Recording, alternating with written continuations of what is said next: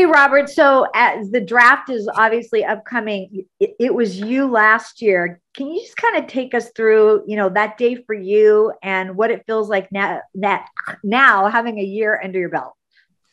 That probably was one of the best days of my life. That was life changing event. Definitely something that I'll never forget. Enjoying it with my family and friends, and just being able to be in that situation was a blessing. And now, just looking back at it, it was like just being thankful for everything that I've been through leading up to that point, and everything that's going to happen after. Just thankful for it all, really. How does it feel to be back in the building this week? It feels great to be back around the guys and us getting some work together, and what I'm saying, us clicking and just working towards one common goal. Lastly, for me, what do you sort of work on? You didn't have a lot of in between time between Super Bowl and now, but what have you worked on just to kind of up your game a little bit?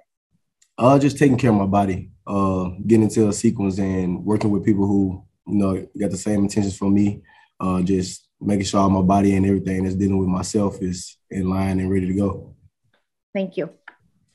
Great. Hey, Robert, good to see you, man. We haven't seen you much since Thanksgiving. Can you tell us how the injury went down and what it was and how you felt and how close you were to maybe getting back at the later point of the year? So we played the Jaguars on December 5th, and I was covering a punt. A guy came and hit me while I was looking at the ball. Broke my first rib by my collarbone, and to say that injury right there was one of the crazy injuries I ever went through because it's so rare, no treatment, just pain. So there's a lot of mental stuff went into it. It was just me and handling the pain day by day and working with the training staff to make myself feel better mentally and physically. And throughout the years, me working with them, and as it got close to the Super Bowl last year, I had opportunity to play because my body had healed so fast and recovered so fast thanks to those guys. And I was presented the opportunity to be able to play. So my recovery went fine, checkup and everything's fine. So just thank God about that. So you are 100% now. You feeling good and everything? No limitations? Yes, sir. Cool. Thanks, man. Stu. Hey, Robert, when you reflect on your rookie year, what kind of stands out to you? What do you feel like you learned, and how's that shaping your approach as you head into the offseason program and preparing for the upcoming season?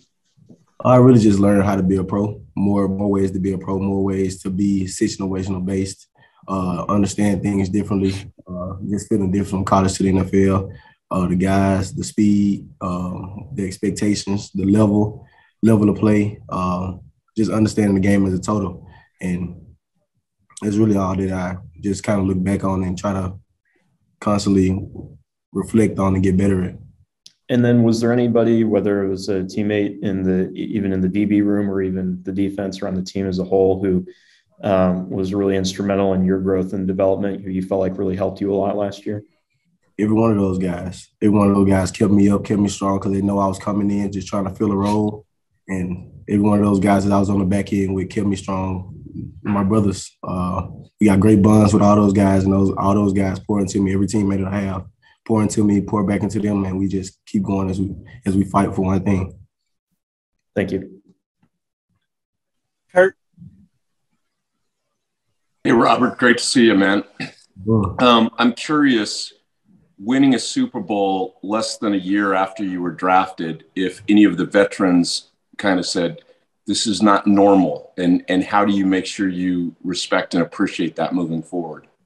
Yeah, a lot of guys definitely told me that it's not normal winning your rookie year, and just hearing that just make it be more of a big thing, something that you don't take lightly. Just thankful for the team that I was on and the guys who work hard day in and day out, and just sacrifice their self and their bodies, and for all of us to get to one spot and just win the Super Bowl was it's just crazy still to this day to think about, but it was a blessing, man. It was just crazy. And kind of picking up what Stu was talking about as you reflect, as you move forward, how different are you? Are you more different as a man, or are you more different as a player a year removed from being drafted? More different as a man, but I'm more different as a player too, so both. But I'm more different as a man, just understanding everything around the game of football at this point. Just understanding what it takes, understanding what it takes outside of this, outside of being just at the facility or working with the people here. So just understand everything as a whole, connecting it to your life outside of here. Then just as a player, just knowing that I got to be looking out for the guy next to me, and I got to be selfish on this field, and just knowing that I got to be situational based and situational prepared. Because again, it come down to situations. So just being ready. Thank you. Hey, Robert, nice to see you. Glad you're feeling better. Thank you. So I know you guys are all really close in the DB's room and you all lift each other up a lot, but what is that kind of like now, balancing that great relationship while also knowing that you very much are in competition for one of those outside sort of starting spots this year, and where are you at technically and physically for that? I really, on the competition standpoint, I really don't look at it as competition because, we teammates and, one guy gonna get a chance and the other guy just got to stay ready. Expectation level doesn't change. So going in and week out is just all about work. We working together still. We training together. We grinding together. We lift weights together. We do everything together. So competition is just wanting to win. So we all got to come and go to winning, and ain't no problem with who's up to win. You know what I'm saying? So it's all. And then this is kind of a random question, but the Rams place a lot of emphasis, particularly in those 4th, 5th, and 6th round picks, in sort of the testing and evaluating, studying a person's emotional intelligence when they're young and how that tells them who that person will be. And I know you had to lean on that last year when you're going through that injury. So I'm kind of wondering what you remember from that time when they're doing some of that studying of you, what your conversations were like, and what sort of tools you felt they used to show them who you are and who you will be. They really just wanted me to do like a lot of reflecting, a lot of things that I went through, a lot of adversity that I've overcame, just showing resilience, talk about resilience a lot, and, consistency. So just being a guy that could be adaptable and available, just type of guy you have to be. And then mentally is just a whole different battle because you have to always be in tune with what's going on. So a lot of stuff going on outside of you, in other areas. Just can't you stay locked into the task at hand when it's time, and time for you to show up and play. Thank you very much for your insight. I appreciate it. No problem. Kevin. Hi, Robert. Good. Thank you. Some rookies come in and start right away, get a lot of snaps. Some kind of learn in practice by watching, by listening. You had a combination of the two experiences last season. In what way did you do most of your learning? Was it, by watching and listening, or was it when you were thrown in and, suddenly were the guy? It was definitely when I was thrown in.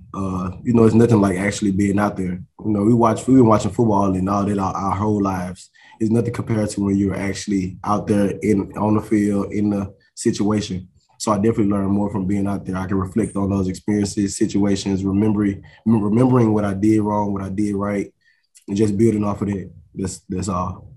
And is that because when you're in a game, something goes wrong, it really kind of hits you hard and you have to deal with it and learn from it more than practice? When something good happens, you have to deal with it and learn with it. Can't let it make you grow outside of yourself. You got to stay within yourself on both sides when you're doing bad and good. So just having both of those spectrums throughout the year and being down and hurt, being able to still support guys from home and staying locked into meetings and watching, both of them helped me out tremendously. Mm-hmm. Thank you. Wrap up with you, Gary. Hi, Robert. Good. Anything in particular? I know you mentioned you learned a lot from everyone in the room, in the DB room, but I'm just curious if anything Darius Williams passed on to you, that has stuck with you that kind of you'll carry forward. That is just situational football. Football always come down to situations. Probably the biggest thing that stuck with me, just to not overthink everything. Just play the situation always and make easy downs. Got that from my DB coach Cooley, just making everything an easy down, make it as easy as possible for you understand the situations and what's going on in the game. And then I think, if I remember correctly, you spoke last year, especially after being drafted, about, you had a lot to learn coming from the college you did and acclimating to being in the NFL.